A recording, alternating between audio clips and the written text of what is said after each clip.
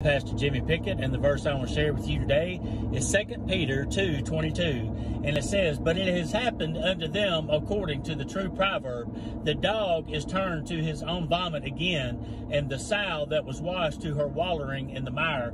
I've already done a video on the dog part of this, so I'm going to do the sow wallowing in the mire.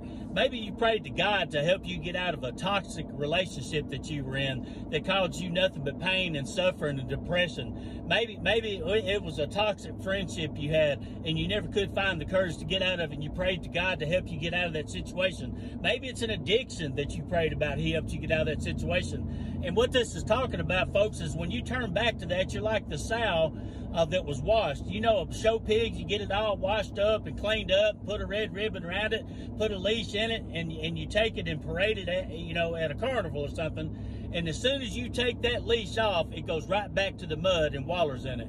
Can I get an amen? Amen.